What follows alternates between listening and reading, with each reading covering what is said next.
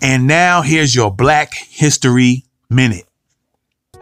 Lonnie G. Johnson is a former Air Force and NASA engineer who invented the massively popular Super Soaker water gun.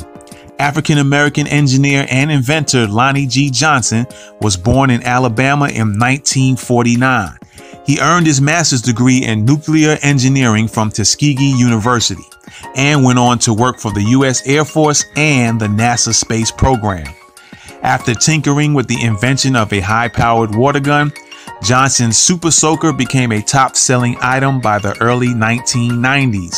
He has since been developing the Johnson Thermoelectric Energy Converter, JTEC, an engine that converts heat directly into electricity.